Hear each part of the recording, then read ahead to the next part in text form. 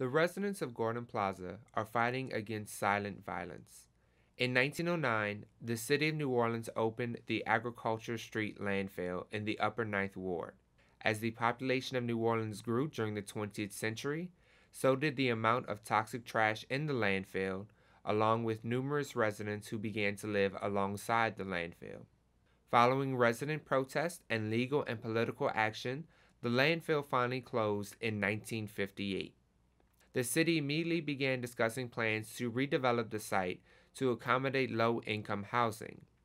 In 1965, following Hurricane Betsy, the dump was temporarily reopened to accept the massive amounts of debris left over from the storm. Deadly lead and arsenic made their way into the landfill. In 1978, following the plans of Mayors Moon Landrieu and Ernest Morial, the construction of a new neighborhood began on the former site of the Agriculture Street landfill. The city supported the construction of Gordon Plaza, a housing development including single-family homes and apartments for low-income and elderly families. By 1981, families began moving into the homes at Gordon Plaza. A vibrant community quickly formed. By 1985, anxiety arose concerning hazardous chemicals within the soil of Gordon Plaza.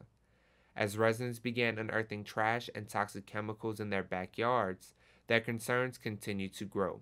The Environmental Protection Agency, or the EPA, declared Gordon Plaza a Superfund site, a term used to describe areas deemed by the federal government as toxic to human life. Residents hoped the government would relocate them from the toxic neighborhood.